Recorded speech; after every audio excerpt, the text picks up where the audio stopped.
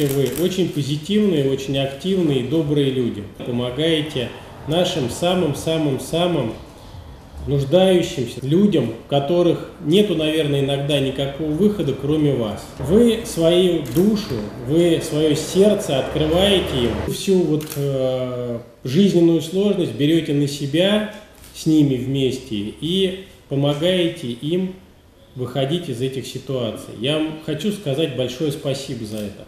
Эти добрые слова поздравления глава округа Илья Поночевный адресовал руководителям социальных учреждений Дмитровского округа, которые находились в это время в режиме онлайн.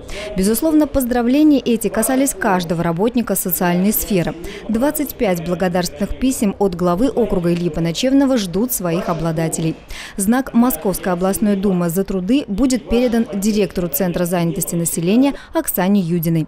Почетные грамоты от Московской областной думы на имя Елены Беляковой, социального работника Дмитровского комплексного центра социального обслуживания населения, и Нины Макушиной, заместителя директора по социально-реабилитационной работе, тоже будут вручены им лично, но чуть позже.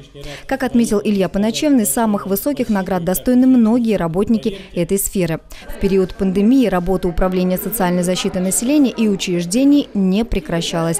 Конечно, в особом режиме, но специалисты выполняли свои обязанности, помогая жителям, оказавшимся в сложной ситуации. Управление соцзащиты стало координирующим центром между администрацией округа, управлением здравоохранения и волонтерами. Сегодня управлением реализуется около 100 мер социальной поддержки. В период пандемии к ранее существующим были добавлены еще 9 новых мер соцподдержки, включая выплаты семьям с детьми, пособия по безработице, оказание помощи в виде продуктовых наборов.